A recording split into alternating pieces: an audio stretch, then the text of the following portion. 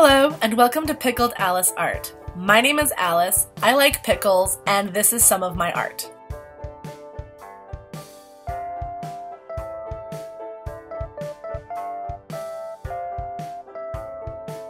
Those are my favorite Inktober's of this year. So, here's the backstory of today's speed paint. My agency Astound asked me and a bunch of other artists to do something special for their Halloween kind of blog posts and social media platforms. The theme for the blog posts was haunted locations. So I doodled some ugly sketches and this is what I came up with. My first idea was a girl and some ghosts both being scared of each other. I thought this was a pretty cute idea. And then my second idea is a spooky shed in the forest and two children and a dog in the foreground being greeted by a ghost in a kind of creepy way. And then my third idea was kind of abstract. A whale going through the ground and out a cave with a kid witnessing it in the foreground. And then the last idea was a big creepy cave with one ghost awaiting the viewer. I sent these to my agent and she picked these two of the four. I ended up choosing number 2 because I wanted the main character to be big enough to be seen so you could see what the expression was on her face, and I also thought that the idea was very cute and a little bit different. I still want to do this one though. I think it's weird and awesome. It just wouldn't have worked for this project because it needs to be a broader appeal. You know, it needs to meet a lot of different demands in the children's illustration area as opposed to one kind of person. Anywho, let's go to the video.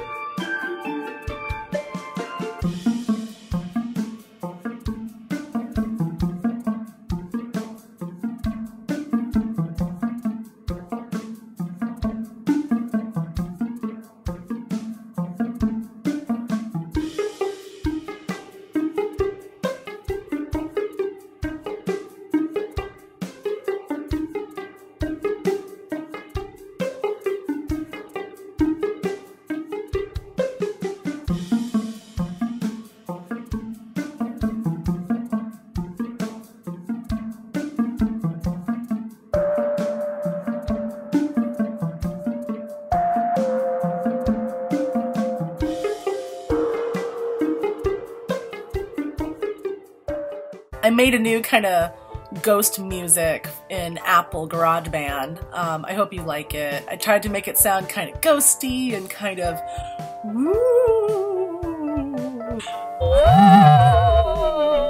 Anywho, I think this came out super duper cute. I really like this girl's white hair. Like, was she scared of ghosts before and then it turned white? Is she a ghost hunter? Ghost therapist? Why are the ghosts scared of her? Why is there a bird ghost? The point of any illustration is to tell a story, and I think this tells a story. I want to know what happens next. What happens after? Does she talk to the ghost? Do the ghosts run away? Does she have to do a camp out? You want to ask questions in your art. Illustrations tell story, and fine art is just there.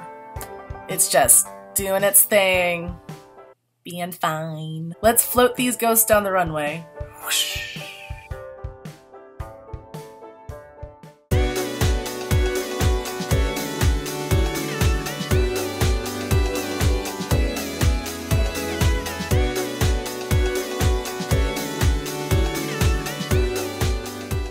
Thank you for watching, and I'll see you next week.